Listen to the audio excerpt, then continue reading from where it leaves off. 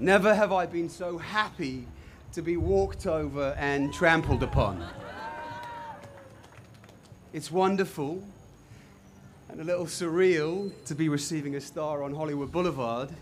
I still feel like I'm at the beginning of my career and I've got so much to look forward to. When I was a child, growing up in England, I dreamed of being an actor. But never in my wildest dreams did I imagine that I'd be standing here receiving a star on this mythical walk of fame.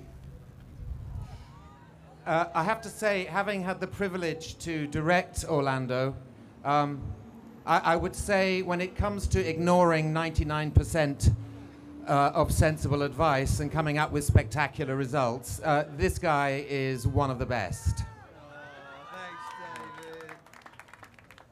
And I remember watching him with this joy that came over his face, this laughter. And he rode off into these flats, all through these dunes, through the hills. And I'll never forget it. I'll never forget the joy that he had, the power that he had, the laughter that he had.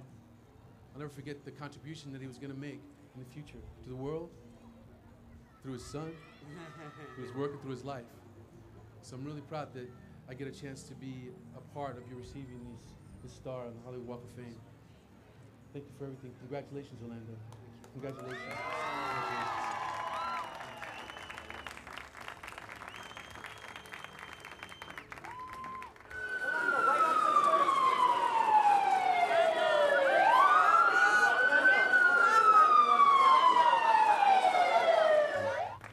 Finally, I want to thank this incredible city for the countless lessons that it's given me in courage, grace, and humility, and of course, for making my dreams come true. The Hollywood Chamber of Commerce, thank you, and thank you most of all to my fans.